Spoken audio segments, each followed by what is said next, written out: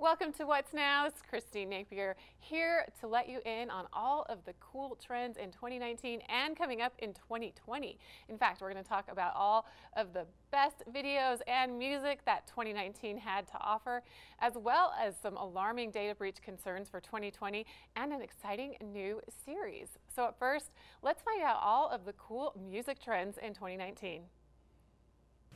This is Christine Napier from Park City Television, and we are discussing the year's top artists and tracks, musical trends, and streaming milestones.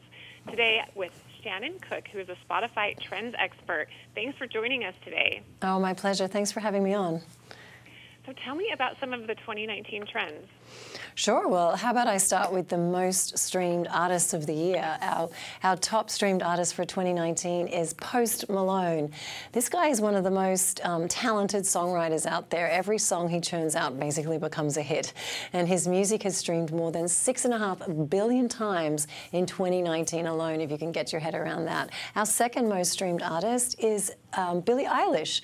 Her music has also streamed massively, more than 6 billion streams for her. She has the most streamed album of the year. She's only 17, I'd say she's doing pretty well. And our third most streamed artist of the year is Ariana Grande. She released an album in February called Thank You Next. And since then, listeners have just been streaming it continuously. It's been a massive hit. What about the top streamed song for 2019? Okay, well, the top song of the year is the very steamy duet, Señorita, by Camila Cabello and Shawn Mendes. It was our top song in the summer, actually, and now it's our top song of the year. Our listeners really love this track. And then our number 2 song is Bad Guy by Billie Eilish, and our third most popular track for the year is one of my favorites, Sunflower by Post Malone and Sway Lee from the most recent Spider-Man film. They're all really great songs. What about albums? Albums, well, our top album of the year, as I mentioned before, it comes from Billie Eilish, and it has one of the best names for an album that you can imagine. When We All Go to Sleep, Where Do We Go? I think I got that right. And she was just nominated for, When We All Fall Asleep, Where Do We Go? The album was just nominated in the top album category at the Grammys. Actually, she was the most nominated Grammy artist, immensely popular album this year. She's done very well. And what are some of the trends that you're seeing with music this year? Well, we've seen that people are really into K-pop. K-pop is a genre that's definitely growing and spreading around the globe. And another thing that I found quite fascinating is that our younger listeners, while they also love the Billie Eilishes and the Post Malones and the Arianas, they're really into the band Queen. You know, Queen released, there was this Queen biopic at the end of last year, and since then, younger listeners between the ages of 18 and 22 have been really diving into Queen's back catalogue.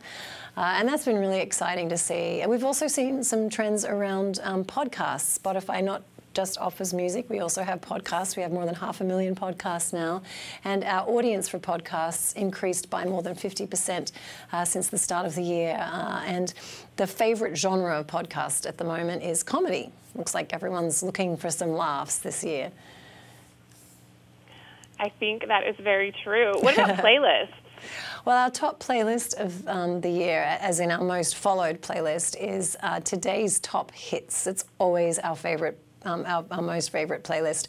It's basically that. It's the top hits of today. Songs that are streaming the most with our listeners, songs that are really popping in all our playlists and doing well on our charts. And I listen to that playlist a lot because it keeps me up to date on what's current.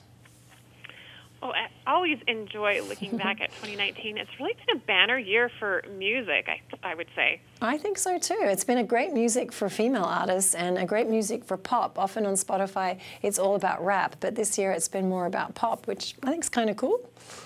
Yeah, that is. Any trends you're already seeing or hope to see in 2019? Well, one of the things that I always like to dig into is like popular workout related trends, because every year we see a different style of working out become popular. This year we saw some playlists being made around a style of working out called Rage Yoga. I don't know if you've heard of this, but I haven't. I'm going to look it up now. Well, apparently it's yoga, but you basically shout and get your anger out verbally while you're doing yoga, and we've actually seen some playlists for rage yoga popping up. So I'm always just looking out for the latest quirky workout trend popping up from our listeners.